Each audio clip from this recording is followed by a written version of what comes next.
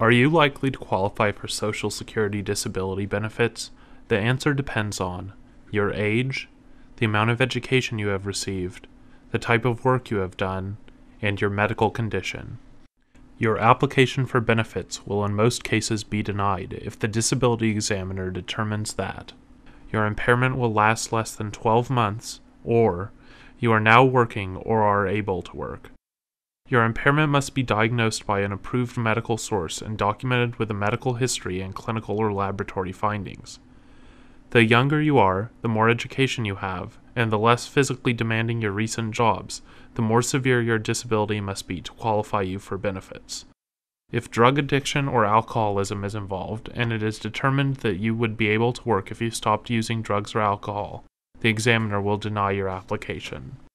Disability determinations are made on a case-by-case basis, and the underlying regulations are complex.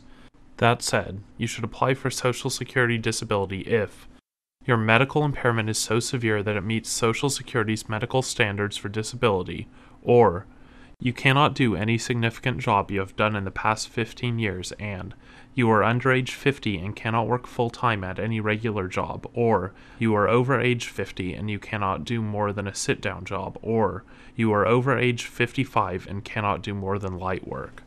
Before applying, we encourage you to review this website's library for more information.